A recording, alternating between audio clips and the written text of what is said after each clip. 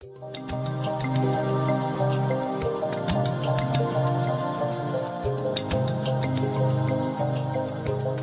Sonoran Desert is home to a number of venomous creatures that can pose problems for people, particularly those living in rural areas. In Arizona, there are 30 species of scorpion and about 8,000 scorpion stings each year. While these stings are painful, most can be managed with basic first aid. But the sting of one species, the Arizona bark scorpion, can be deadly, especially to small children. In Arizona, children who are stung by scorpions will sometimes develop a nerve poisoning syndrome that is really frightening. They have a set of symptoms that comes from all of the different nerves of the body being kind of stuck in the on position simultaneously, and all of their muscles lose control, so that there may be one twitching and one jerking and a little inhalation and a little exhalation all at the same time. When you put it all together, they don't breathe very well. Dr. Leslie Boyer is an expert on desert creatures. 10 years ago, when she learned that an antivenom being used in Arizona would no longer be available, she began seeking an alternative. Children who don't get antivenom need intensive care for sometimes as long as 2 days.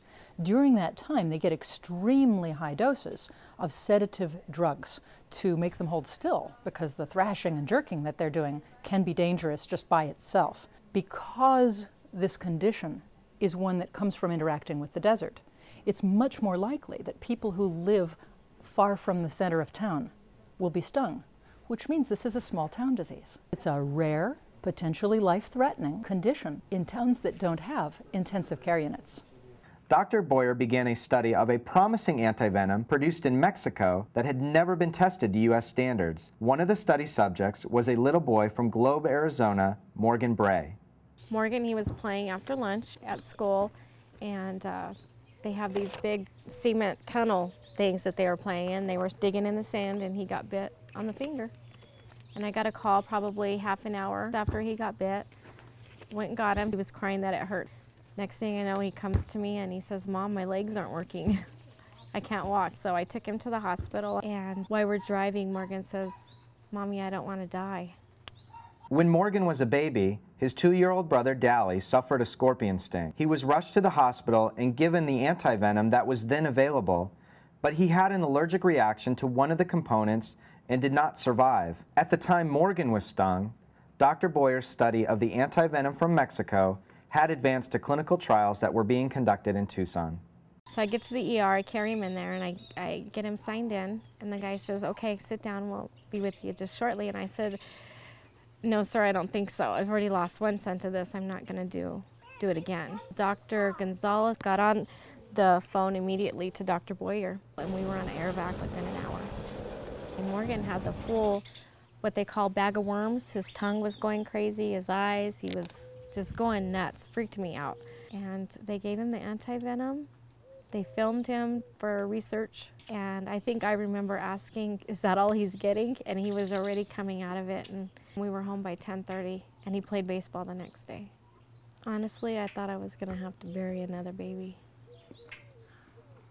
This study has had remarkable results for the children and families who have participated in it, and it has a wide reach for the people of Arizona, especially those in rural communities. Because of it, the life-saving antivenom is available in hospital emergency departments throughout the state.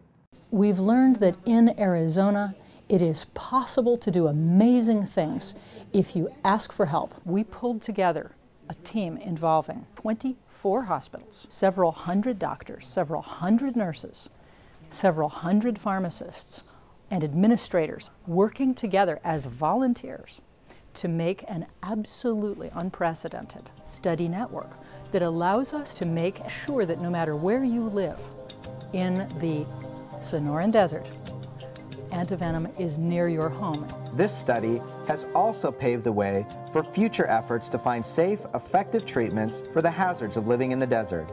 Because of the antivenom study, a team of trained professionals is in place and prepared to do a type of research that is unique to this region.